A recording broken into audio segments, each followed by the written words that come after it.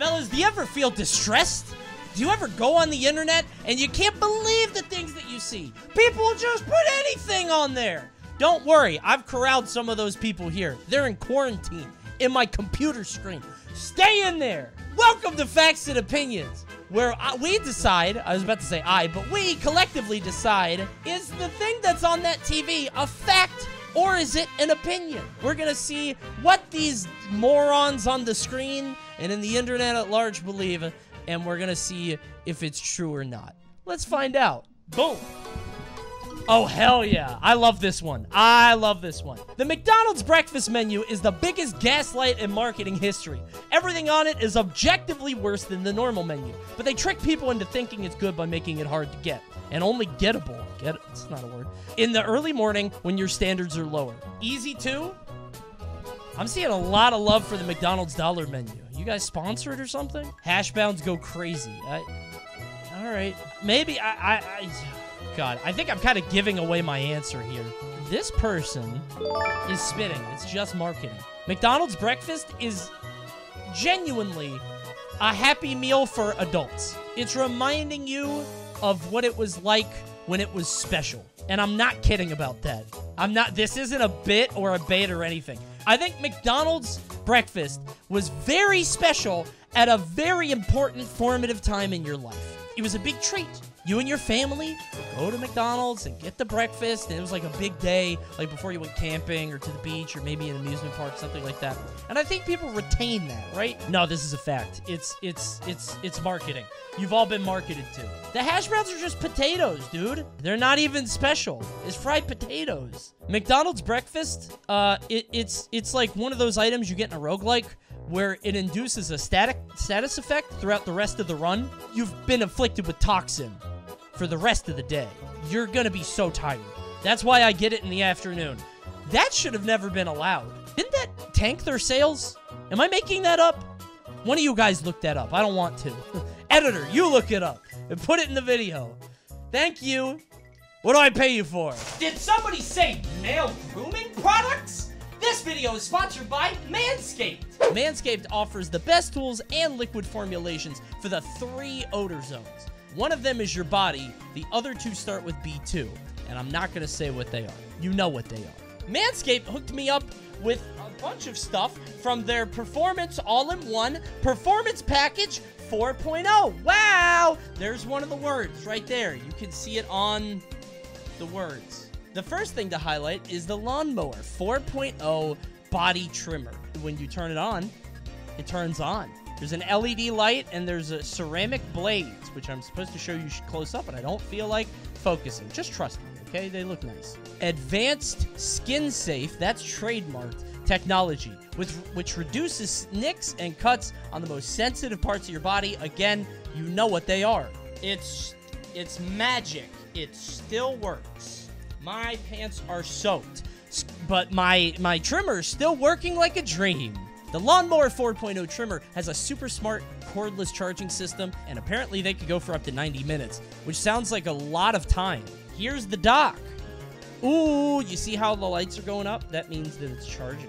This one, all you have to do is tap the button 3 times, like this, like magic. Boom, boom, boom. And look at that, it's locked. You can hit the button as much as you want, and that joint is not turning on, because it's travel lock. Also in this package are these 2 little babies, right over here. The Crop Preserver is something that you put on after a shower, and you just leave it on for all-day odor protection. There's also Crop Reviver, which is like a little aloe vera spritz. This one's more like a lotion, and this one's more like a little spritz, a little bit of a refreshing little mist. It's nice. This is the Weed Whacker. It's a nose hair and ear hair trimmer, and it is the same advanced skin-safe TM technology, so no matter how short the hairs are, you're not going to get hurt. And for a limited time, you'll get all this stuff in the Performance Package, plus you get this lovely shed travel bag and some lovely anti-chafing boxer briefs from Manscaped themselves. So get to manscaped.com today and get 20% off, plus free international shipping and 2 free gifts when you use the code CONEY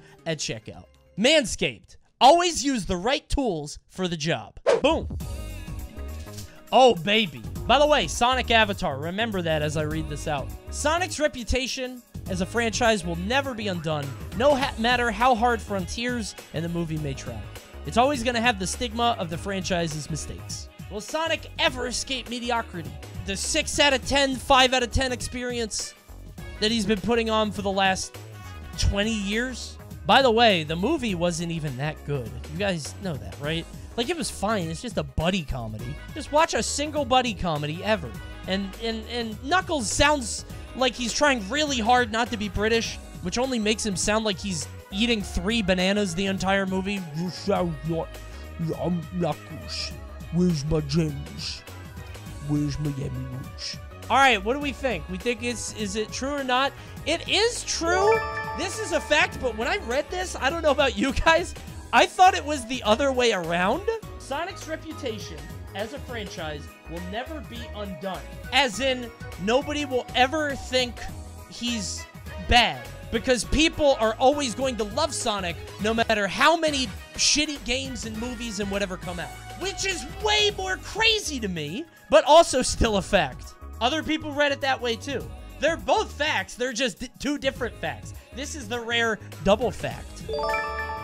Sonic's reputation is bad, but I mean within the community, the Sonic community, they like him.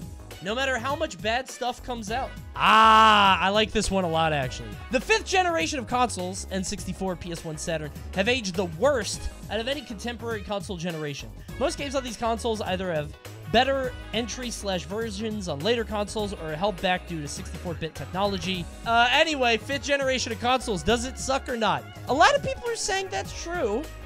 Most people are saying that's, but listen, I respectfully disagree. I think this is an opinion. Part of me feels like those games are so hard to go back to because they feel old and outdated now, but they laid so much of the groundwork and foundation for stuff that we kind of just take for granted. Whether it's like camera controls in 3D games or it's the way that exploration works and open world stuff. I think the PS3 generation is the most forgettable. Those games never really stuck out to me. However, I was an adult at that time.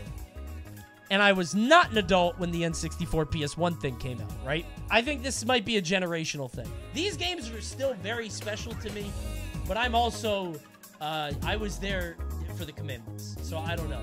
I was there when they invented the microchip and had a computer the size of a refrigerator. So whatever, maybe I'm old, I don't know. You guys tell me. Corn here says, I think the crab would win. And then they linked a video. This video is called Crab versus Lava. Experiment. Crab versus lava. Do you think the crab would win? The crab looks angry. I don't know if you could tell. He has red eyes. By the way, this is on a channel called Cool Ideas. Whose idea was this? Most people said the crab would win. Most people are agreeing. They think the crab would win. Game of Thrones moment. Guys, I hate to do this. But it's time to... That's not true. The crab would lose. No, the crab loses. The crab won't win. Proof? Does it exist? Oh my god, it's a real video. I thought this was like a joke thumbnail. I watched the video. Crab wins. This crab? This crab on a plate with a delicious puree sauce? That crab wins? Akira, if you aren't getting paid or exceptionally skilled, stop taking competitive games so seriously. People treat how good they are at a game with their inherent self-value, and that's not true. You are more valuable than your skill at a game. Now, the second part, yeah, listen, treat these as two. I only care about the first part. Whether or not you are more valuable as a person than you are skill at a game, I can't decide that. Not a psychopath, by the way. No, you want me to be parasocial? No, you guys are so valuable. You're also smart and funny and interesting, and that's why you pay me $5 a month, because you know how to invest your money into fruitful endeavors and content creators who share your values. Thank you so much. I love this community. I'm so proud of all of you. Give me $20. I mean, this one's kind of obvious, right? I think objectively speaking, yeah, stop taking video games so seriously. Somebody sent me a tweet from one of the devs of, I think it was Dusk. Matchmaking and sort of ranked systems and all this stuff in the modern age have really ruined sort of gaming for a lot of people. Because he was saying that people used to just play this shit to have fun, but now every game has a ranked system, and even if it's unranked, there's skill-based matchmaking, and they track your games, right? And nobody's dicking around on, like, Valorant. I don't think anybody's ever... I don't think people are going to go back to that, right? Overwatch 2 is built as this competitive experience, and there's a league and everything. Even multiverses, dude. It tracks your wins and losses. I guess you have to go up and look for that information, but it's, like, competitively focused. Splatoon rage is the funniest thing. Taking a game seriously is fine. But it's funny thinking about a grown man yelling so violently Dude, I've to never kids even you who thought... fetal 6-4. I've never even thought about watching Splatoon rage videos, but now I want to. I want now to... Yeah, that sounds like a fun to stream thing. Splatoon is infuriating. I believe it. Because you're teaming with 8- and 9-year-olds. And your rational brain knows that, but your primitive monkey brain wants to win. I get it. Okie dokie. Oh, wait a minute. Snakes are the scariest animal.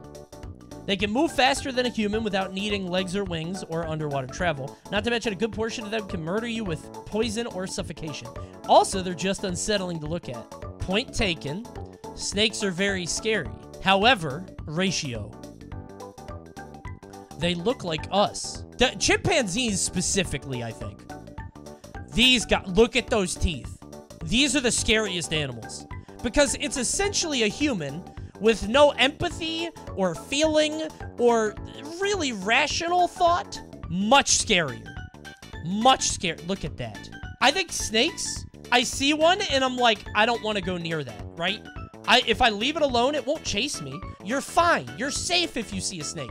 If you see a chimp and he thinks you're a threat, he's reading your body language. He knows you're afraid and he'll chase you. Snakes are always aggressive. No, they're not! What are you talking about? I would simply tie a snake in a knot. Not me, I would make a pretzel.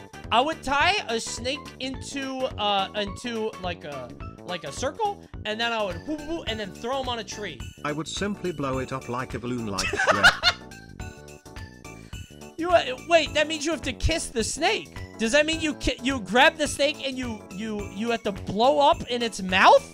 Look up shaved chimpanzee. I feel like I'm gonna get in trouble. So let me do that here. Am I allowed to look at this?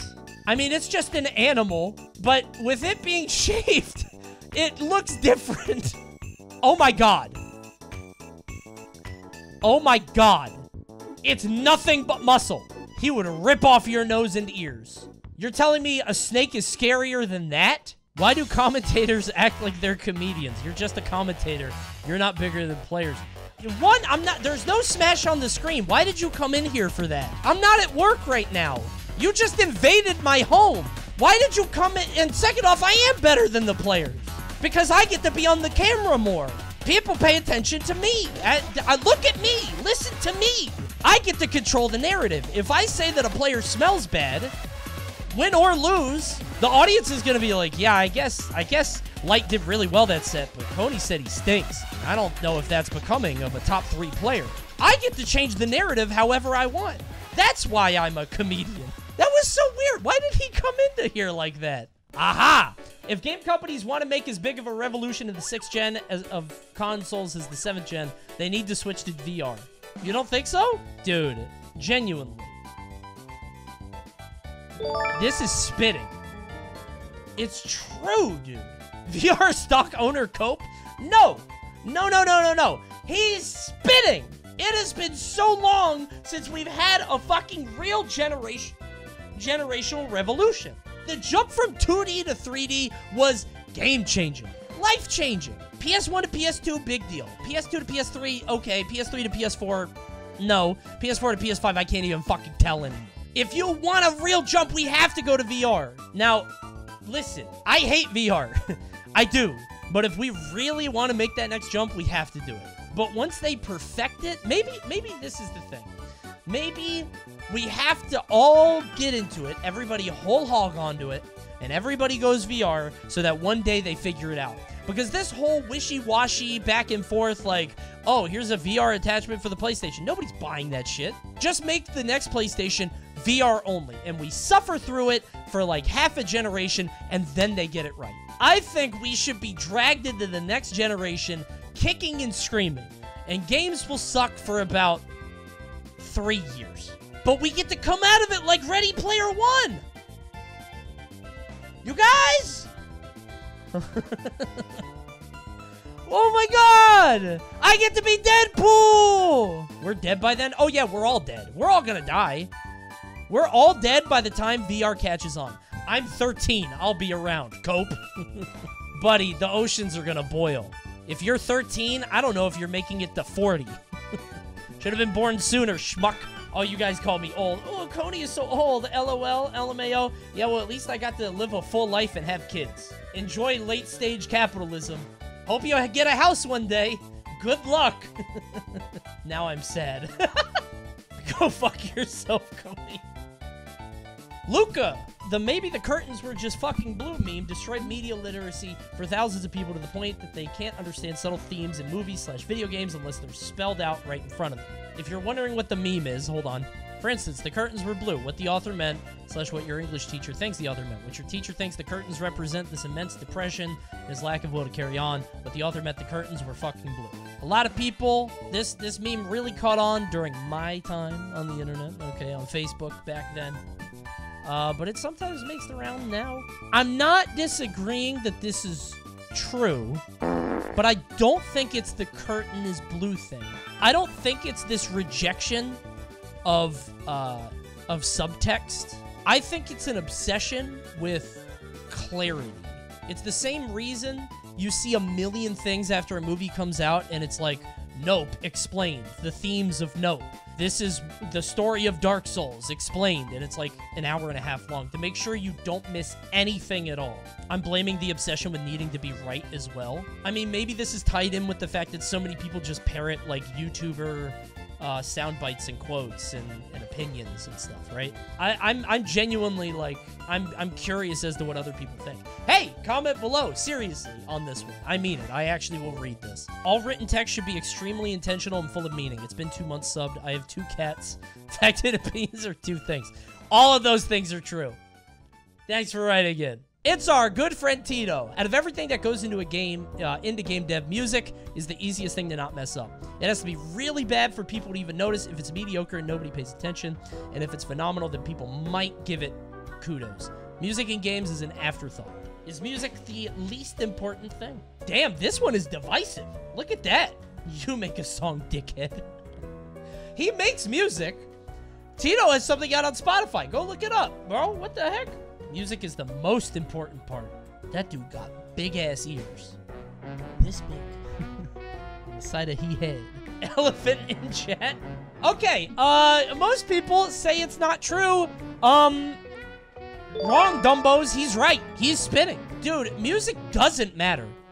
Good music will elevate a game. It will elevate an experience. But if music is like, okay, Red Dead Redemption 2, one of my favorite games ever made. I love that game. I understand why people don't.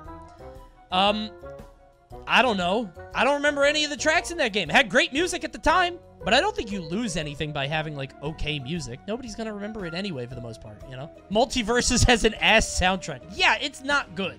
I've said this a million times. It's Universal Studios waiting for a ticket music. But it's fine. It's fine. It works out. Mediocre music will not torpedo a game. It won't elevate it. But nobody will really care or notice. Last one. Shadow of the Colossus was never good. This game is a darling. A masterpiece. A 10 out of 10 from everybody. One of the greatest games ever made in some people's minds. Have you played it? Wait a minute. We were just talking about video game music not being important. Wait a minute. Yeah, it's this one. Dude. Magic. This song? Magic. Oh my god. Music is so important. It really is. It makes or breaks a game. Incredible. 10 out of 10. By the way, this person is so fucking wrong. This game rules. It really does. It's an amazing game that deserves its spot in, like, the pantheon. However, do not play it on PS2. Imagine this game, dude. If I get a remake of any game in, like, I don't know, 2100 quality, you know what I mean? Like, the year 2100, I want to play this one. Or Bioshock. Oh my god, I would love Bioshock. Anyway, that's it for Factor Opinion. What'd you guys think? I hope you commented scary animals below, or what you think about media literacy in the modern age. I'll read both of those comments, I guess. Maybe I'll heart some. I don't know. Bye! Bye, everybody!